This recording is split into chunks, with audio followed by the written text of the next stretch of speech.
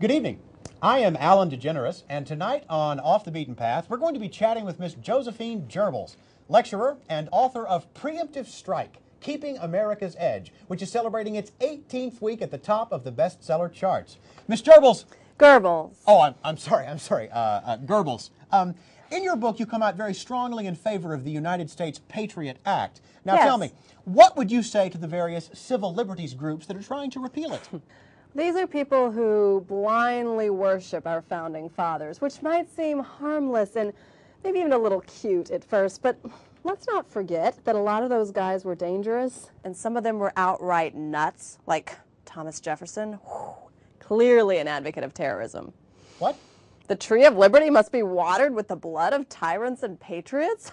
McVeigh had those words on his T-shirt the day he terrorized America. Well, I wouldn't say that you could blame Thomas Jefferson for the Oklahoma City bombing. Well, you're wrong, but worse than the violence our founders incite from the grave is the way they blatantly encourage people to endanger America by obsessing over freedom. I mean, every week some moron writes me saying those who give up precious liberty to purchase a little temporary safety deserve neither and lose both. Well, wasn't it Benjamin Franklin that said that? And he's parroted by every America-hating idiot in the country. Tell me, should we let Al-Qaeda overrun America so nobody gets frisked at the airport? I hardly think that you can It's talk clear about... that you hardly think. Freedom is not free, folks. The cost of freedom is you have to give up some freedom to have freedom. Okay.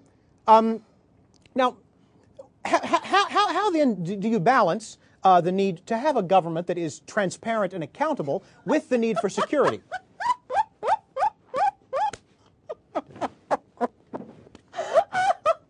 Sorry. Transparency and accountability? Come on. That would help with poodle skirts. All right. Maybe back in the 1700s, a transparent government was fine. Back then, all you had to do was make sure the British weren't crossing the Atlantic. So you've done your homework. Whatever. Defending America is clearly more complicated now.